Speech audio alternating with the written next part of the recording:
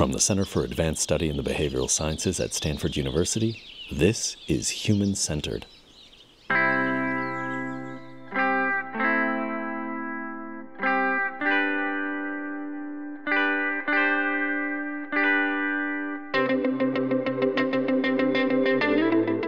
Artificial intelligence technologies are full of promise, but fraught with perils. Reports abound of AI and machine learning technologies compromising human safety and well-being, unfairly discriminating and amplifying biases, undermining human autonomy, and exacerbating polarization and the spread of misinformation. So how do we better reap the benefits while avoiding these harms? How do we develop trustworthy, fair, and safe technologies? What would such a discipline look like, and what steps will get us there? Today on Human-Centered, another episode from our World in Crisis series. This episode, which originally webcast June 14th, 2022, is titled Building Social Science into the Foundation of AI Practice. Let's join Christian Hammond, Daniel Ho, and Jennifer Log in conversation with Jacob Ward as together they outline a new field of AI practice that extends beyond engineering and embraces social science.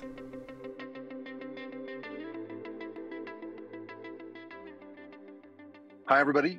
My name is Jake Ward. I was a 2018 to 2019 CASBS fellow. I'm a technology correspondent at NBC News. While I was a CASBS fellow, I had both the material resources given to me and the incredible support of the center, which made possible a book that I wrote, my first, called The Loop: How Technology is Creating a World Without Choices and How to Fight Back. It's specifically about the subject we're speaking about today, AI, its long-term generational effects, and what hope there is for trying to build something into how we deploy it, what we know about it, what we can teach both the makers of it and those that it is deployed on to make it, better aligned with what we want it to do in this world. This is the 20th episode, as I mentioned, of CASBS's webcast series, Social Science for a World in Crisis. And I want to acknowledge, before we begin, the partners for this episode. Those include the Behavioral Science and Policy Association, the Center for Advancing Safety of Machine Intelligence at Northwestern University, the Stanford Institute for Human-Centered AI, the Psychology of Technology Institute, the Regulation, Evaluation, and Governance Lab at Stanford, and the Rockefeller Foundation. Thank you to all of them for making this possible. Now, you have undoubtedly already read the bios of our panelists in the event promo, and we'll link to that in the chat box in a moment here. But you can link from the chat box, by the way, to resources related to today's event. But I just want to quickly introduce these folks so you can so we can jump right into talk together. Christian Hammond is the Bill and Kathy Osborne Professor of Computer Science at Northwestern University. Daniel Ho is the William Benjamin Scott and Luna M. Scott Professor of Law at Stanford University and a CASBS Faculty Fellow. And Jennifer Log is an Assistant Professor of Management at Georgetown University. The reason we've drawn these three together is that they are working together in a CASBS-based project on developing a new field of AI practice. That's what we're here to talk about today. And I also want to mention one of the co-leaders of that project, former CASBS fellow and current research affiliate, Jim Guzza.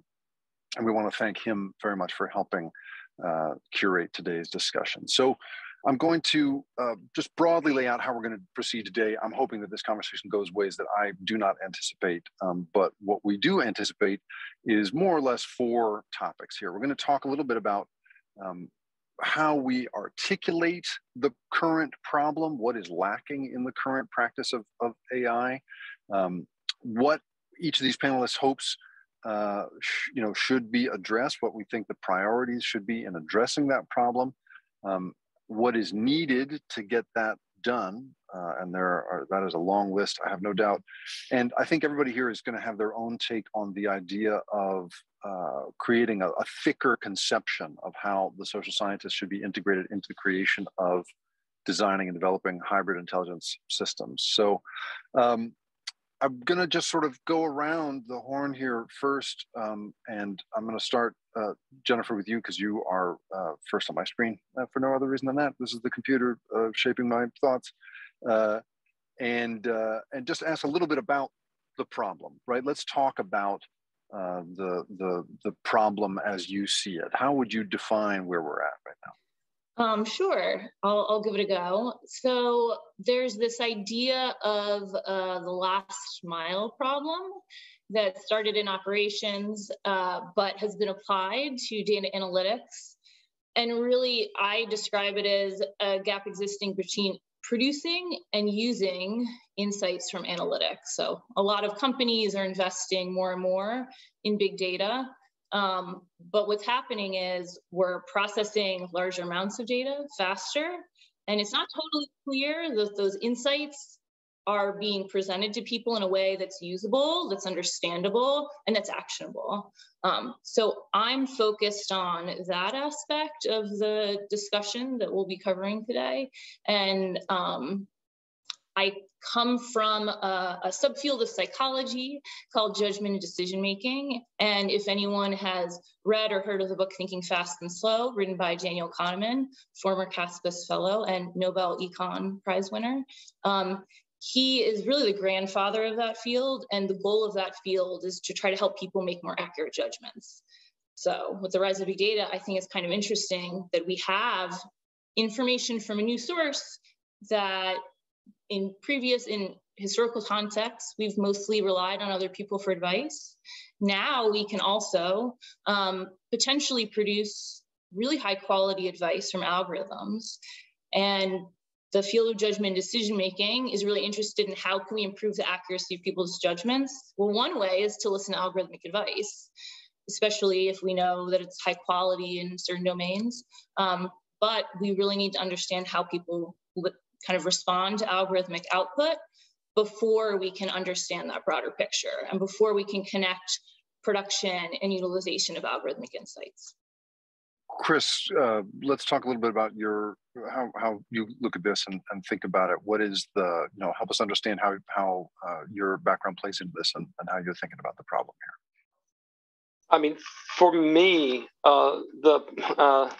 the problem goes beyond, certainly goes beyond AI to most of computer science. And that is that we have an incredibly powerful and wonderful tool, the machine. And but its relationship with us is what is incredibly broken. That is, taking the data that it has, the analysis it can do, the advice it can provide, and finding ways in which to effectively interact with human beings has been beyond us.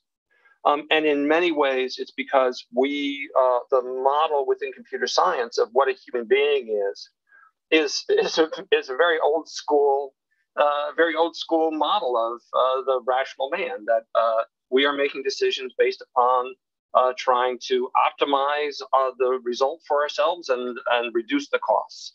But that's not how we make decisions. And from an engineering point of view, I've always been amazed by this, and that is that if you were building a system that had gears, and you didn't pay attention to the nature of the gears themselves, that is, what their structure was and when they break and when they work well, what their substance is. If you didn't pay attention to that, you'd be a bad engineer. But we're not paying attention to human decision making. We're not paying attention to human behavior, and so we build systems that, by their nature, might work really well with the rational man model, but with us, lead us to a place where we'll overtrust the machine. Sometimes we'll undertrust the machine. Sometimes we'll get ourselves anchored on something the machine has told us, and we are not attending to human beings as human beings from a computer science perspective. And there's always this moment where, especially when I talk to my colleagues, and they'll see something's gone bad, and they'll say, "Well, we told people to attend to these problems. We told people to pay attention. If you don't pay attention, you're going to crash when the control of the vehicle gets handed over to you." And it's like, yeah, but people don't pay attention unless you give them a reason to pay attention, and you've built something where you're ignoring the reality of human behavior, of human reasoning, of human decision making, and that means you're just a bad engineer. And for me, it's like let's make people into better, let's make us into better engineers by attending to the realities of humans. And Dan, you were one of the very first people to let me ask a bunch of really stupid questions as an early fellow, just around legal frameworks around this stuff. You were extremely instructive about this. So how are you thinking about it at this point? Yeah, well, Jake, thanks so much for hosting this, and thanks to Margaret and Jim for convening this group to hold these conversations.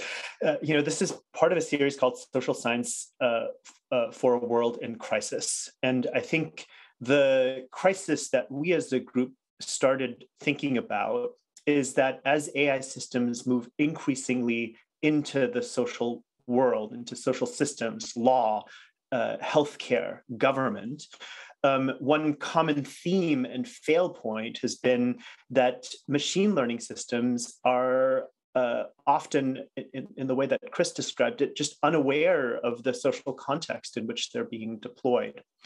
One early example is I spent a number of years actually working on health inspections and food safety.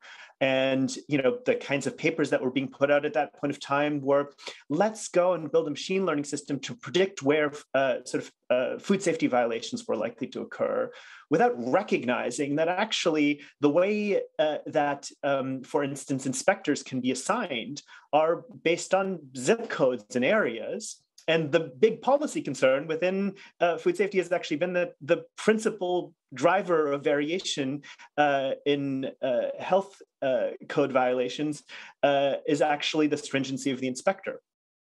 And it turns out when you build out a machine learning system to predict where there's a high likelihood of violations, and if you reallocate inspectors based on that forecast, you're going to be doing the exact opposite of what any expert within that field will tell you is the right thing to do, because what they're worried about is not the place where Bruce is oversighting violations. They're worried about the place where the health code is being systematically under-enforced. And we see that over and over again. The Patent and Trademark Office built out a technically quite advanced system using at that point in time fairly novel forms of TF-IDF coding some time back to help their 9,000 patent examiners identify forms of prior art. And it was technically a very good system for the time that it was built out. It turns out when they piloted it, the only people that could actually take advantage of it were the patent examiners that had computer science experience. And that's the problem that we're trying to tackle here of when this misfires, how do we think about the role of the social sciences to develop forms of hybrid expertise to understand what problems are worth solving, what problems are not worth solving, and what is actually technically achievable and what should be changed about the technical side to actually have this complementarity between human and machine intelligence. So let me throw a little bit of recent news into this. I can't help it because of my job. But basically, last week, we saw a Google engineer named Blake Lemoine put on administrative leave after he'd spent about 7 years at Google working on AI. And he had volunteered to be part of a test group that looked at something called Lambda, which is Google's auto chat generating engine. And it's, it analyzes trillions of words and sentences and communications off the internet and is very, very good then at mimicking conversation. And Blake Lemoine basically had what some would call sort of a spiritual experience, basically speaking to this chatbot. And he reported to his superiors, I think this thing is sentient and we need to deal with that. And they told him, no, it's not sentient. It's just doing a really good imitation of sentience and forget about it.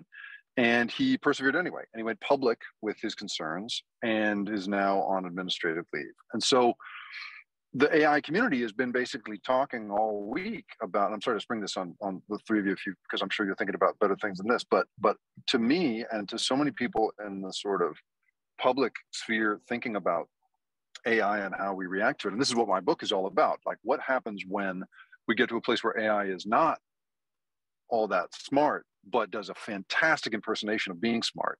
What's that going to do to us, right? And so as we pivot here into this next subject, which is what are we going to do about the problem that you guys have articulated so well just now, I wonder what reaction you have to, you know, a 7-year engineering veteran of Google basically coming to believe that the chatbot he's being exposed to is really thinking for itself, against the expert opinion of basically everybody in the field, and being so convinced by it that he then puts his career on the line, you know, gets blown out of his job for it. I find myself looking at that and thinking, okay, well, if somebody with his experience really can't tell the difference, I mean, I don't know, this isn't quite the Turing test. This is something even beyond that, you know.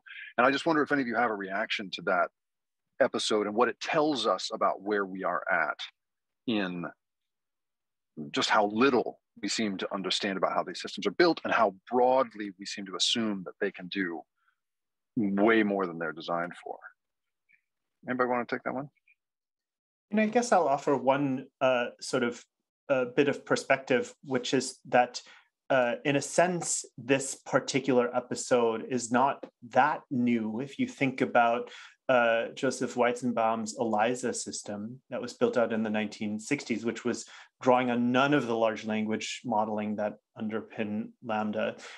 What we saw is it was a kind of, you know, very simple chatbot meant to kind of reflect back people's sort of comments as they were typing in. And there were quite a number of individuals who were just captivated by the system, much in the same way that this his secretary famously told him, I need you to leave the room because I'm going to confide in this thing. He dressed it up as a therapist, and she said, I can't have you in the room. I'm going to have such personal. He ended up quitting the field. He was so terrified by what it ended up doing. Yeah, and so in a sense, you know, I think it's worth distinguishing, you know, how much we've made, you know, leaps and bounds in terms of the development of kind of large language models and deep learning, but that human frailty, you know, is not something new of an individual to be kind of captivated by a system and engage in forms of anthropomorphization when there's no question that ELIZA's system was quite simple. So I think it's worth keeping that kind of historical perspective in mind. But I don't know if Chris or Jen have other thoughts on this.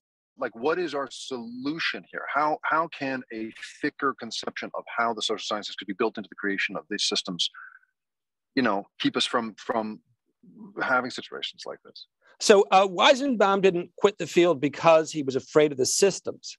He quit the field because he was afraid of us, that we over-attribute like crazy. And my favorite example of this is one of the very first movies ever made was a full frontal shot of a train coming towards you. And you would, in the early days of film, they would show that film and people would stand up and run away because they only had the interpretation of a moving thing coming towards them as it's a train coming towards me and I'm going to respond to it. We really only have, we don't have that many models of intelligence. And so when something seems compelling, we think, that's intelligent. But you know, especially with large language models, they're incredibly good at the structure of language. They're incredibly good at answering questions about things that they've read about in some sense, but they don't incorporate today. They don't incorporate our current lives. So, you know, you can say, oh, Chicago is a great city, and that the system will know city. Jake is in a car and he's driving too. I have no idea. And it can answer the questions that are less ephemeral, but anything ephemeral, it's hard to get that information into them. And that's kind of the hallmark of AI or of intelligence and communication. Communication is supposed to give you new information, but these things aren't really communicators. They're language mockers. They're language mimics, which is great, but they're not complete. There is a desire for us when we see something that goes beyond just being a machine. There's a desire for us to want it to be more. And so we imbue it with that. But that's not, it's just not the case. If you want to call something sentient, then you got to really have a firm definition of what sentience means. You have to have a way to test it. You have to way to understand it. And it's not just I talked to it and it really was compelling, because there are a lot of things that can be compelling. And they're not all sentient. Jen, do you have any thoughts about this? This reminds me of something that happened more recently with Google in the last 5 years with Google Duplex. So the idea, similar to Apple Siri, as an assistant.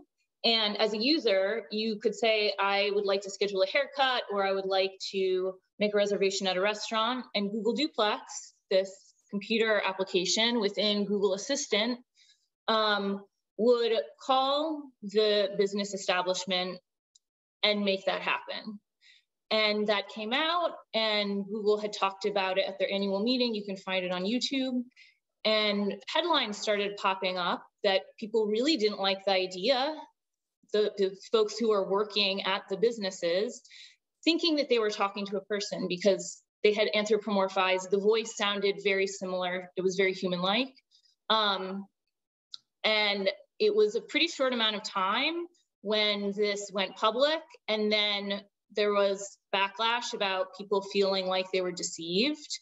And so the fix for that problem was to provide disclosure, that once Google Duplex started interacting with the business, where obviously the businesses were having a tough time telling the difference between Jake calling to place a reservation and Google Duplex, that now Google Duplex would say, this is an automated system. But I think it's interesting because when I've talked to people, no one's using that program right now. So let me ask you this. So, I hear, because I'm in the business of sort of standing in between the expertise that you have and the broad public that is thinking about it. And I hear oftentimes, certainly from people within the companies that are making these tools and these systems, that the public needs to somehow be better educated so that they understand it better. But to me, one of the most compelling things about this instance is this is someone who is arguably as well educated as one could possibly be in how AI systems work without being directly in the working group that built it. And he still had this transformative experience and was entirely convinced that this thing is speaking to him as a sentient thing. His goodbye letter to Google talked about needing, please, it is a sensitive child, essentially, please be good to it. This guy had fully, was really having a powerful experience with this thing. And so I'm thinking, okay, if he doesn't know, then the idea that we're going to somehow create sort of a basic, maybe elementary school core curriculum that's going to teach people the difference, I don't know that I am convinced that that can work. And I wonder what you guys think now, thinking about how the practitioners of this are taught. What are we looking at here? I can imagine, taking into account what Jen studies, taking into account what Chris, you were just saying, taking into account what you were talking about, Dan, do we, somehow take a measure of human reactions to these systems and say, oh, okay, we're not allowed to cross this uncanny valley that we know exists? Or, does it have to do with pulling back on this? I mean, I guess I'm wondering, do we begin to use human reactions to these systems, defining them and measuring them better than we do now, as a throttle or something? You know what I'm saying? Like as a governor on how fast and effective and authentic these things wind up seeming to us. You know what I mean? So what if we were going to create a curriculum, create a thicker conception of the stuff to get in the way of what is happening, even with experienced Google engineers? What can we insert into the system? I mean, I hear you. I don't know if that's what's needed. I mean, simply because you're an engineer doesn't mean you don't get to have spiritual experiences. And he clearly had a spiritual experience. That's very different than doing a hardcore evaluation of the nature of the mechanism, the causality underlying things, and the reality of the situation. And so there's that. I don't. It's interesting when the tech companies will say things like, "Well, the public needs to understand these things better," and I actually see that always as a way of saying we don't know how to explain these things well. Would someone else please do this for us? And it's like, no, it's your responsibility. You move something into the world, you have to tell. You have to be able to tell us the length and breadth of what it is and what it can do. And if you don't, as a technologist, you failed.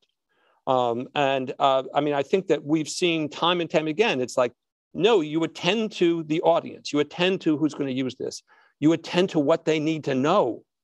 And if you attend to that and you make it part of your job and your mission as technologists, as engineers, as scientists, to actually embed your understanding of how things are going to be used in the system itself, so that when people are using it, they're not confused and they're not overwhelmed and they're not misunderstanding things, then you've done your job. But in order to do that, you have to understand the people you're working with.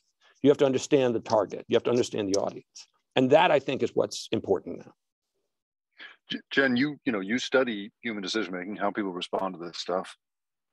Tell us a little bit about your impression of this, right?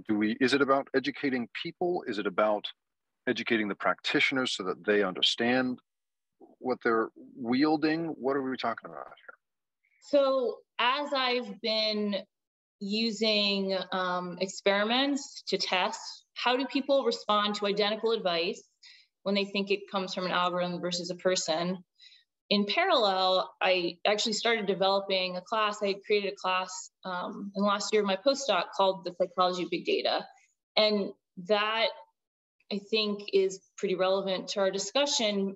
It came out of discussions I'd had with C-suite folk, people who were in exec ed, and they said, oh, we would like to know what 5 questions we can ask our data analytics team. So it's a little bit different from what we've talked about.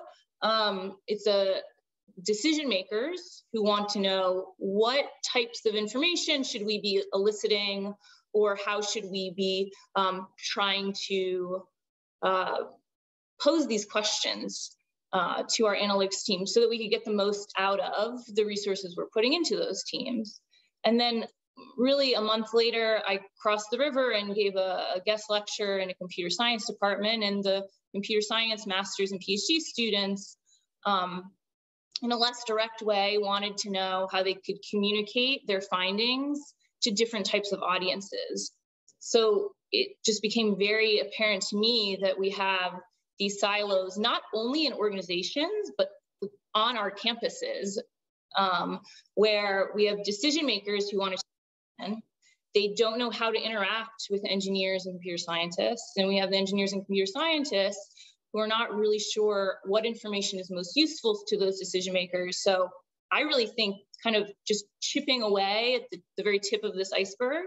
In parallel to my research, I thought, I just want these people in the same room.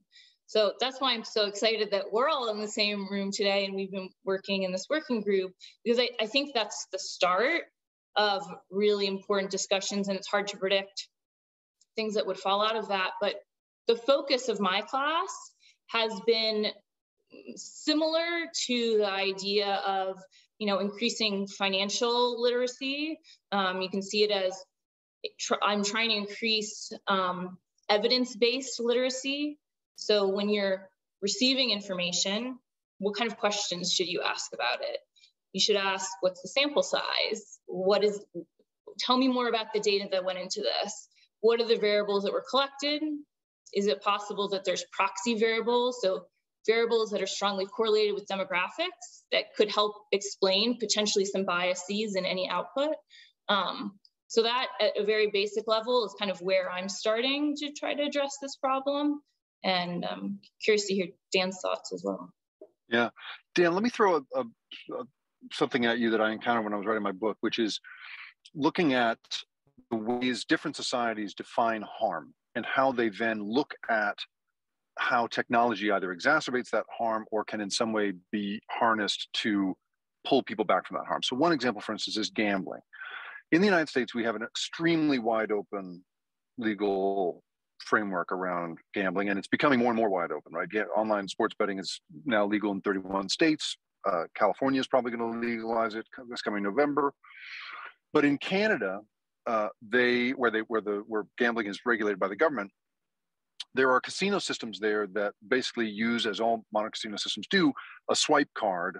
You fill a card with money, and then you use that debit card over the course of your time gambling. And what they do in this particular series of casinos is they use a behavioral algorithm, a predictive algorithm, to say, okay, this person has now lost control of themselves. They've gone off the measurable barometer of self-control, and they are going to immolate themselves financially unless we step in. And at that point, that casino operator freezes the card, and that person cannot gamble again. The pit boss is instructed to come get them, escort them off the gaming floor, get them a cup of coffee, right? There's a whole sort of intervention that is built in, and it's all technologically facilitated. And that is, I think, because we have, at least Canada has agreed that there is a point past which you should not go as a recipient of this stimuli. And I think about myself. I mean, I literally study addictive technology business models for a living, and I get lost in TikTok for hours and hours and hours on end, to the point where literally TikTok has to pop up and say, hey, buddy, you should go to bed. There's a little video that comes up and says, it's time for you to go to bed now, which means that somewhere in that system, they know the point at which I have lost control of myself. And yet I think in this country, we don't really have a clear framework of harms around this stuff. And so with what both Jen and Christian are talking about makes a lot of sense to me. But when I think about a wide open world of deep fakes, and one audience question is asking, what does curriculum matter if we're being fooled as badly as we are by some of these systems? And I guess I'm wondering, where do you think we are as a society in even beginning to define the possible harms of this stuff, much less come up with some sort of framework for saying, okay, that's too much. This needs to change. And here is how practitioners need to think about the harms that their technology can do. It's a really great question. And I think, so many of the current policy interventions focus on this notion of algorithmic impact assessments, really to very forthrightly, before deploying a product, actually thinking about all the potential downstream harms. I think this is sort of part of the reason, Jake, why this group is really, part of the series on social science for a world in crisis, because our many of us in this working group think the social sciences actually have a really important role to play in actually understanding those potential downstream consequences. So think of the recent New Yorker piece that was written that covered, this whole question of the impact of social media algorithms on polarization. And part of what comes across in that piece is, gosh, it's actually really difficult to isolate the causal effect of, ranking algorithms versus a whole bunch of other structural forces that have contributed to polarization, right?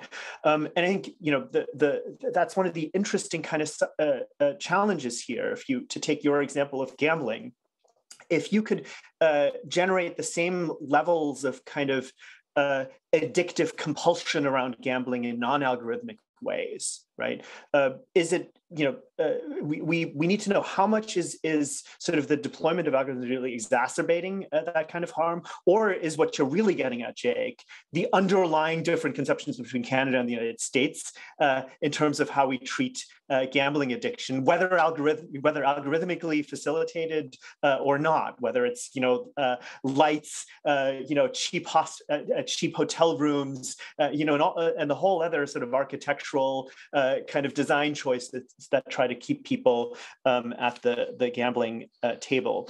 And I guess just to let me take that back to kind of the what this group really has been focusing on has been this notion that one of the most common pitfalls has been that machine learning has tended to really fixate on optimizing model accuracy and not accounting for the human-computer sort of interaction.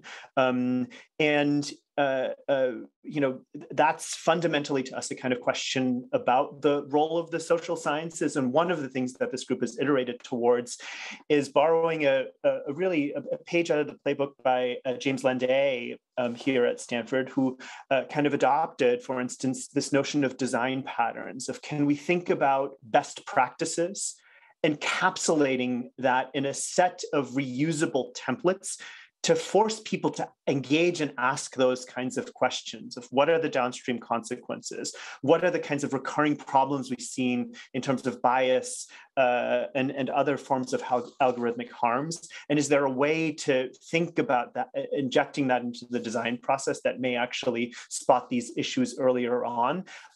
Or another way to think about it is how do we convert algorithmic impact assessments, which are pretty superficial at this stage, and actually sort of imbue those with the kinds of social scientific insights that someone like Jen and many others on the group can provide to think about these issues ex ante.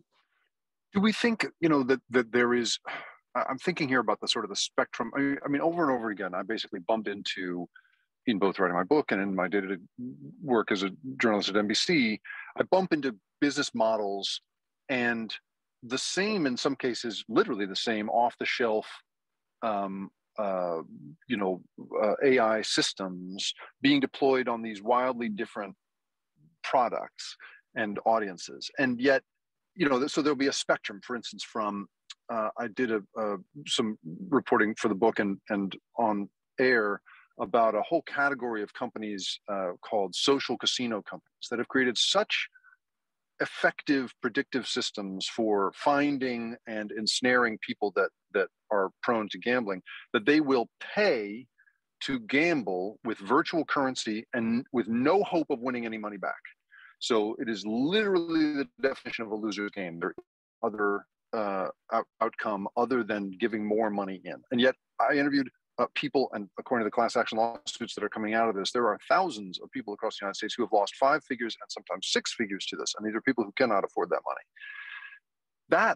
Those design elements, the tribal excitement of being in there, the predictive algorithms that tell you who's going to be susceptible to it, all of these things are also being deployed by companies like, for instance, I'm thinking about Noom, the diet management system that helps people eat more responsibly. Peloton, which welcome to the Peloton family, they're told every time as they sit down, and the same sort of gamification and tribalism and the rest of it and the predictive stuff is all used to market those things. Basically, the same tools can be used can be deployed on people for predatory reasons and for reasons that can benefit their health and give them longer lives with their loved ones. And I guess I wonder, what role do you think a working group like yours can have in helping? I mean, do we have any hope of pre-embedding our values into these systems through something like the work that you are doing? Or this is something that's one of our audience members is asking, or do we need to, I don't know, somehow line up some cultural expectations? This is again to the educating the public question, right? But like, can we pre-embed our values when it seems to me our values are so squishy? We've just barely got our heads around them as a society anyway. Can we pre-embed our values into systems like these through educating the people who make them? Yes, I think we can. We can certainly embed values into systems. But I think the important part here, and one of the reasons why this group exists, is that in order to do that, you actually have to understand the causation of the system itself, including the human element. And that is that we can take a look at the world of dark patterns, including systems that are designed to be addictive in nature through engagement models, and pull the science out. That is, forget about the evaluation of what these things are making you do, but figure out what the dynamic is in terms of how to interact with an individual to move them in one direction or another. And once you've got that, then you actually have 2 things in your hands. One is that you can say, if you are designing a system and here is your goal, here is how you go about doing it. And the other is, once you've designed a system and we can look at those goals, then we can actually say, look, you've built this thing for this goal. And if this goal is not a positive, is not positive for your people, is not positive for your customers, is not positive for society, then we get to hang you up on that, because this is the pattern and you know this pattern works. And we can help you lose weight, but we can also get you addicted to an ice cream cone every morning. It's like we can go whatever direction, you can go whatever direction you want, but we will be in a place where we know enough about the causation and we know enough about the patterns that we can call you out on it. And the system, the notion is not that the system has the values already embedded in it. It's that you have to understand the causation. You have to understand how it works in order to even begin to think about evaluation or doing that embedding. Mm-hmm. And Jen, I had an interview at one point with a guy who was a senior person on a team that was doing basically credit scores. I can't give away the name of the company, but he was doing credit scores and credit risk assessment, essentially for making loans to people using automated systems. And I asked him, I had heard secondhand that his company had been trying to get on the right side of history, trying to correct historical inequities when it came to the racial patterns in this kind of loan making. And I asked him, what is the, did you do that? How was that? And he said, we took a swing at it, but we decided we didn't want to do that. We didn't feel it was our responsibility to do that. Our responsibility is to make the best possible product for our shareholders and get it out there. And if anything, we would have to put our thumb on the scale to such an extent that it would be, he said, unethical for us to correct these historical patterns, basically. And so he was just sort of going ahead in this kind of, this way of sort of saying, this is how the world is, and we just make the best possible product to work in that world. And I guess I'm wondering, if you had a crack at that guy early in his education, right, what do you think you could have changed about his perspective or thought about in this perspective? Honestly, I'd be interested in anybody's reaction to this, but John, I'm just super curious how you react to that. Yeah, I'm definitely not in the practice of trying to get people to change their perspectives, because the other program of research that I do is overconfidence, and people fail to update their beliefs as much as a rational actor would. So I need to preface it with that. I mean, it's a really big problem, and I see the problem as bias in, bias out, garbage in, garbage out. And if organizations are not willing to look at their historical data to see where mistakes were made before, either biased against certain demographic groups or otherwise, that's another problem in and of itself. That's like, hopefully there's some researchers looking directly at that. It's a little bit outside of my field of inquiry. But I often use Amazon hiring as an example. There was a lot of media coverage that Amazon was using 500 models to predict who the best performers would be in the applicant group that they had to determine who they'd hire. And over again, these 500 models were only hiring men and not hiring women. And what could have happened was that Amazon didn't share any of this, and no one would know. And they would be doing hiring, relying on human judgment. But instead, the media covered this, and Amazon shared that what they were able to pinpoint in the historically biased data, which was being fed through the algorithms, and the algorithms were doing their job of magnifying the tool that it is, that there were certain words that were almost perfectly correlated with gender. And these words didn't really matter. If you look at them, you would say, saying that you captured value shouldn't really be the make or break of you getting hired at a company if you had worded that sentiment in a different way.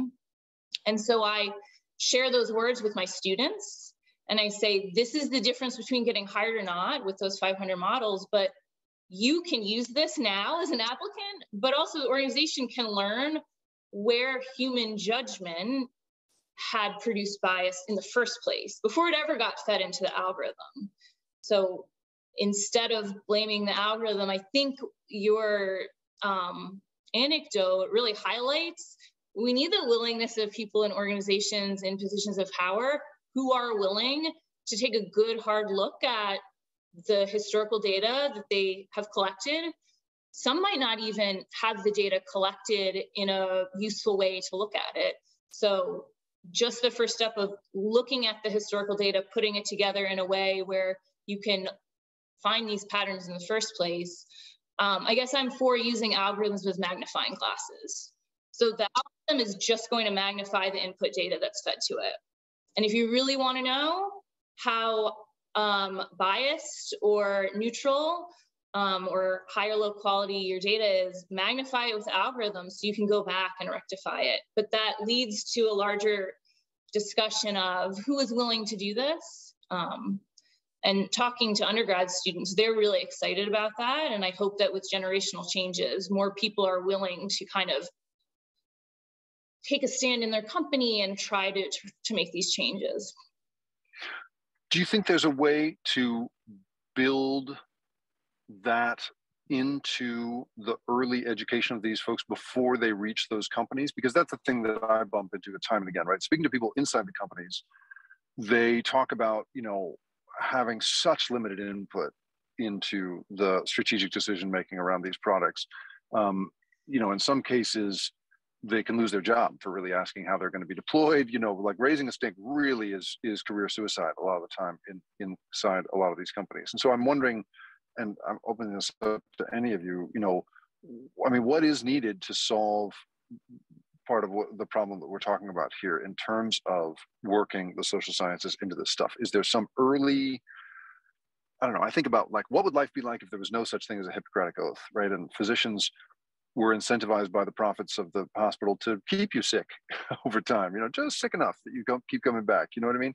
Like we have some fairly sophisticated public some institutional ideas about how to keep people motivated properly to do things right. Now, of course, we could argue for hours about whether the healthcare system is functioning, but at the very least, I think we could agree, right? The Hippocratic Oath is really at an effect.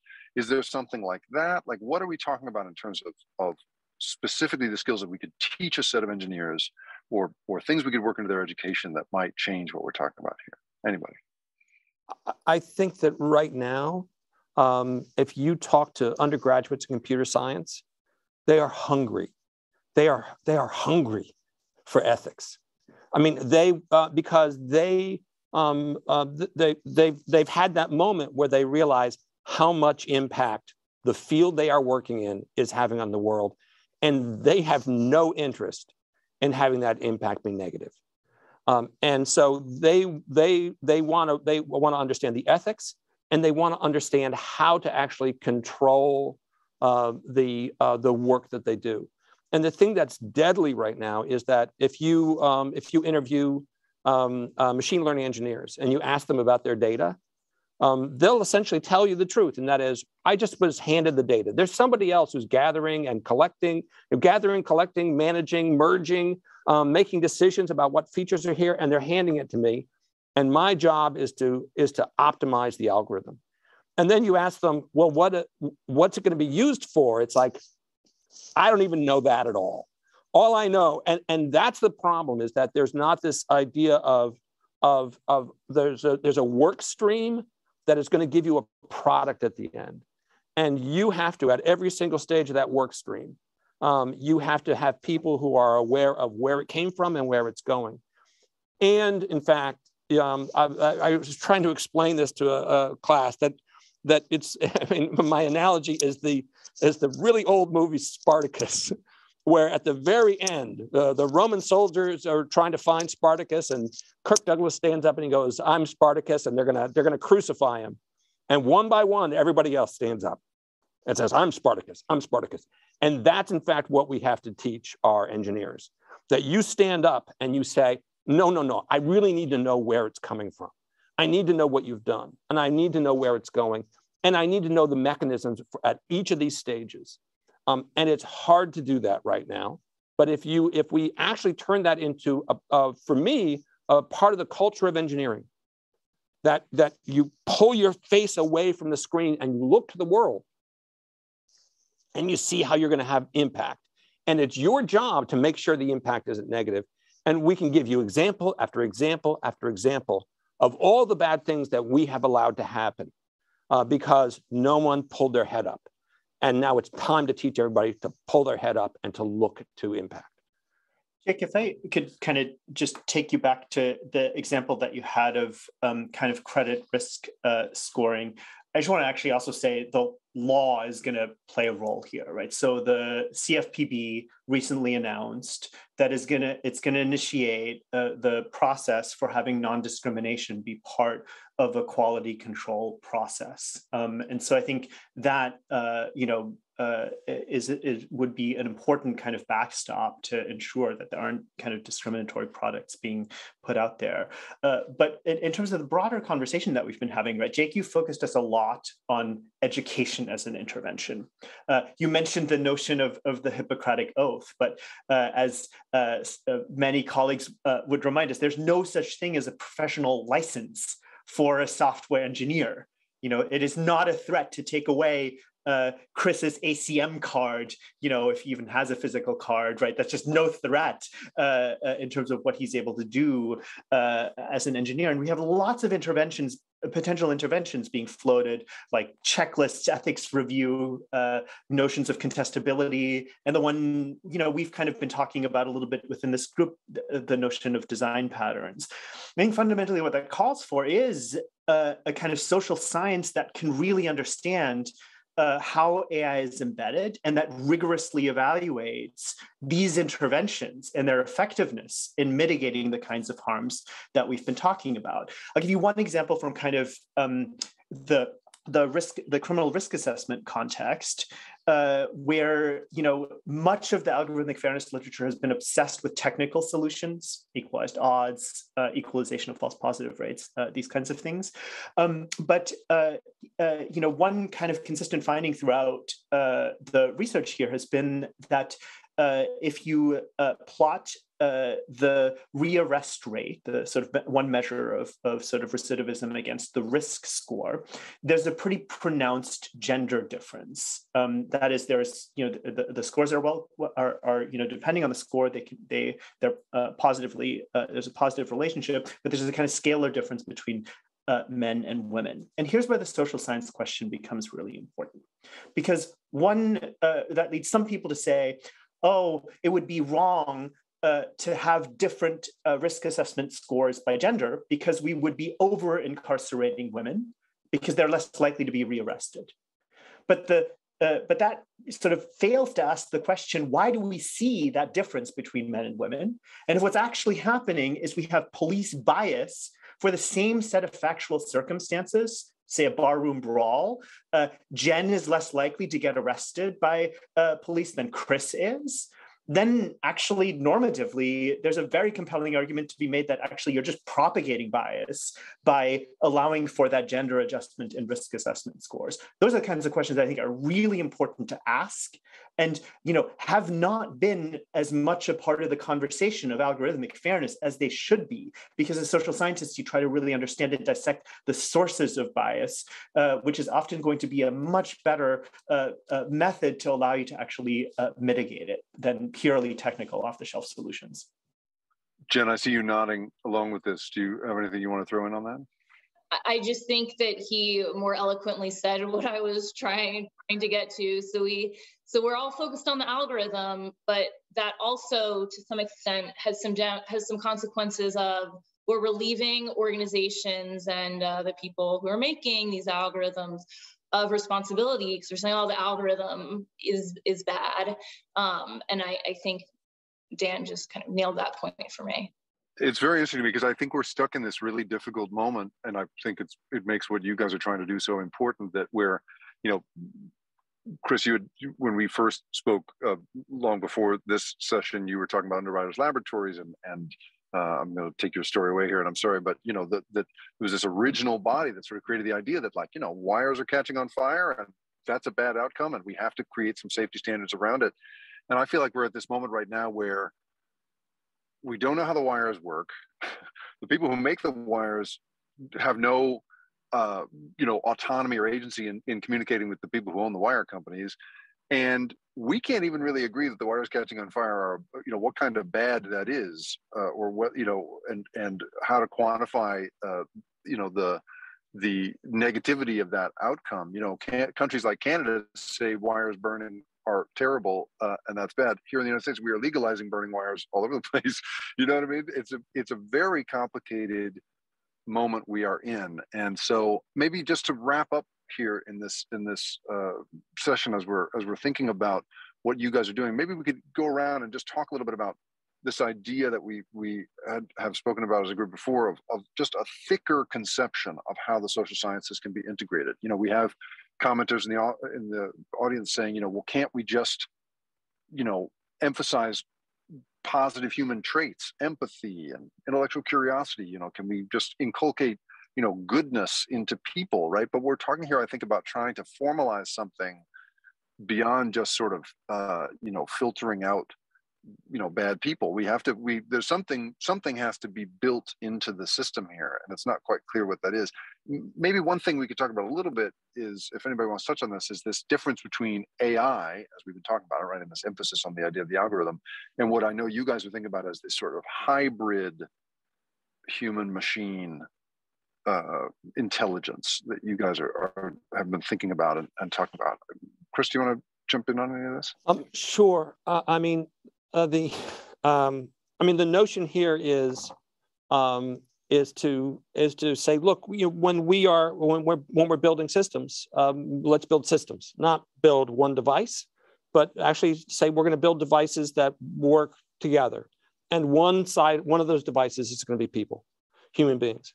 And once we say that there's got to be that linkage has got to be there, then we have to start considering, well, what is the model that humans have of the thing they're interacting with? What is the outcome of the whole system, not just the algorithm? How well do we trust? How can we collaborate? What needs to be passed back and forth? And you start having that series of questions just because you say, no, they've got to work together.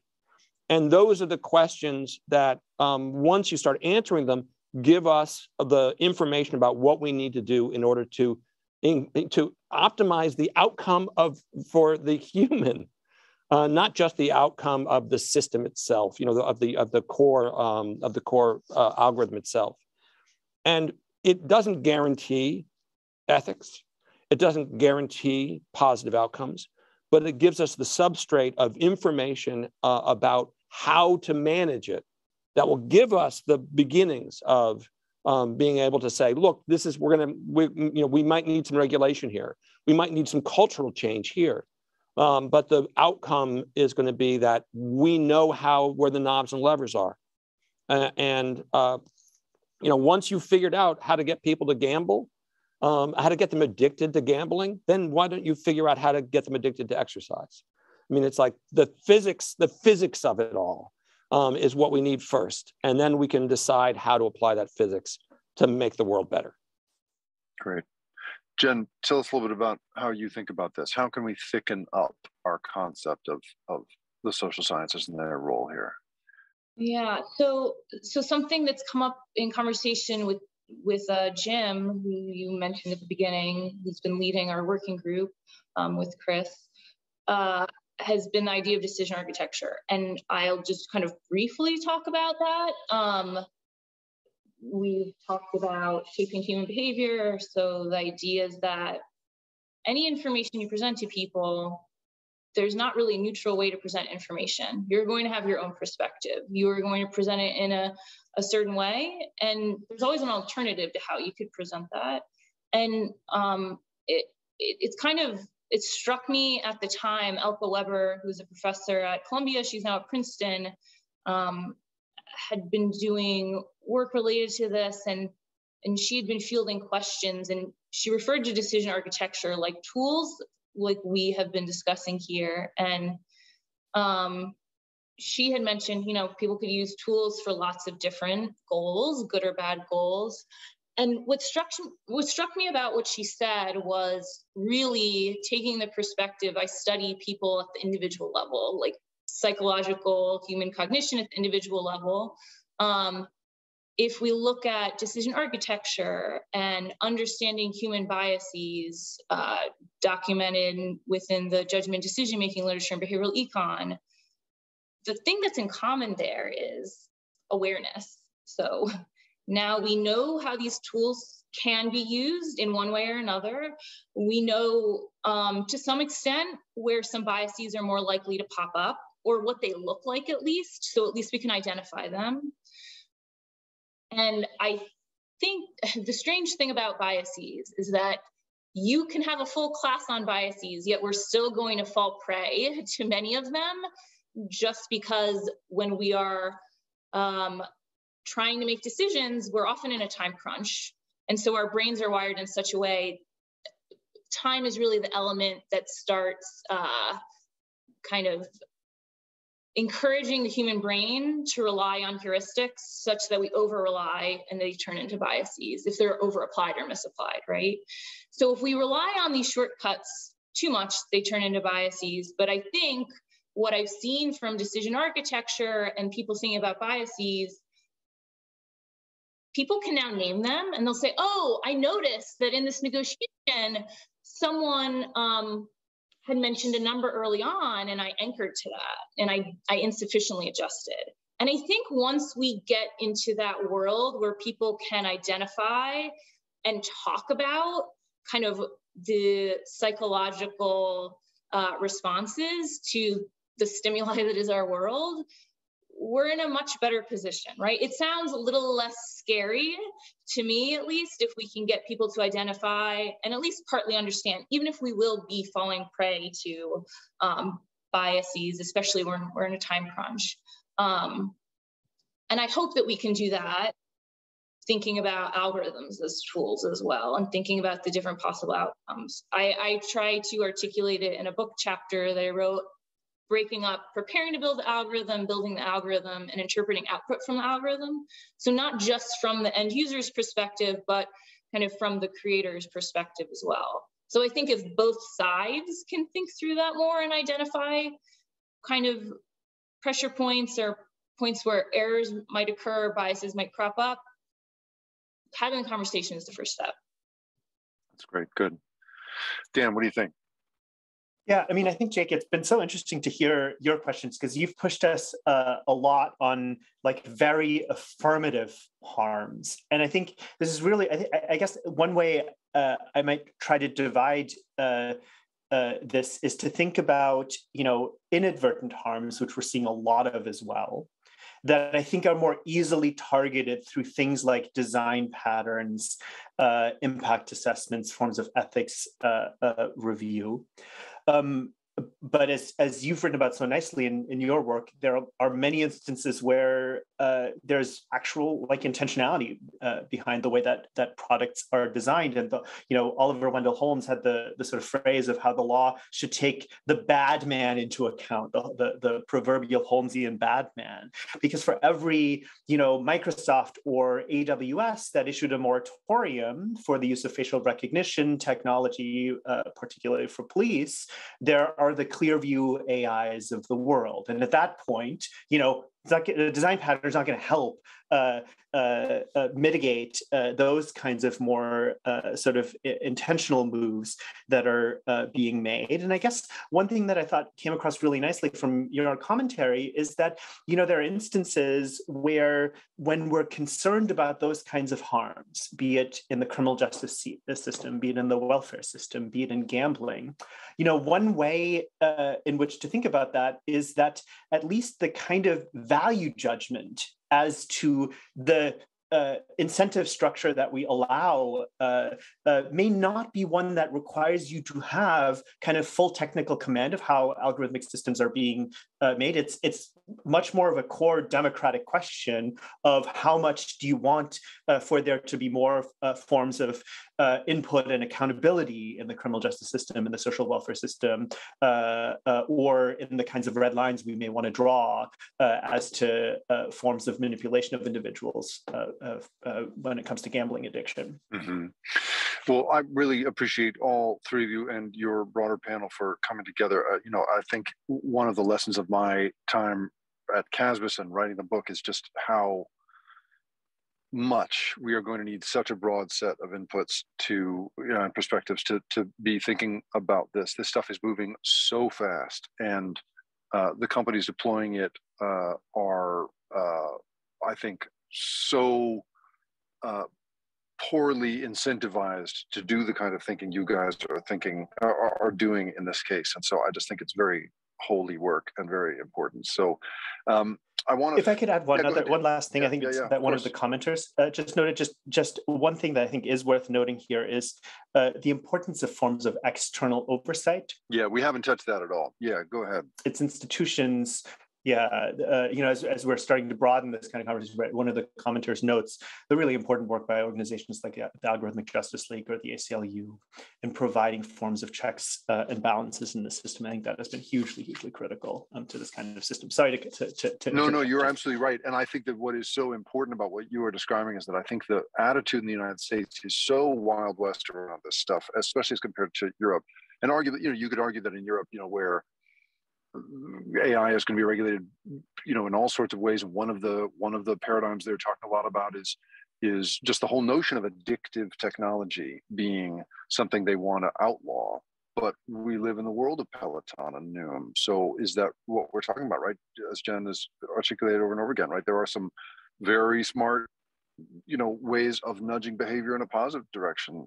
Christian was talking about that as well. So we are in such a raw moment for this stuff, and I think it is so powerful what you guys are doing. So again, I just want to acknowledge the three of you. So Christian Hammond of Northwestern, Dan Ho of CASBS at Stanford, and Jennifer Log of Georgetown. Thank you so much for being here. I also want to thank this event's co-sponsors, the Neuroscience and Policy Association, the Center for Advancing Safety and Machine Intelligence at Northwestern, the Stanford Institute for Human-Centered AI, the Psychology of Technology Institute, the Regulation, Evaluation, and Governance Lab at Stanford, and the Rockefeller Foundation. And I also want to just make sure everybody gets a heads up here about the next episode of Social Science for a World in Crisis, the 21st episode, and also some information about how to view previous episodes. All of that is going to pop up on your screen in just a few seconds. So thank you again, the three of you, for the work you're doing and for being here today. And thank you, everybody, for taking some time and spending it with us. Thanks.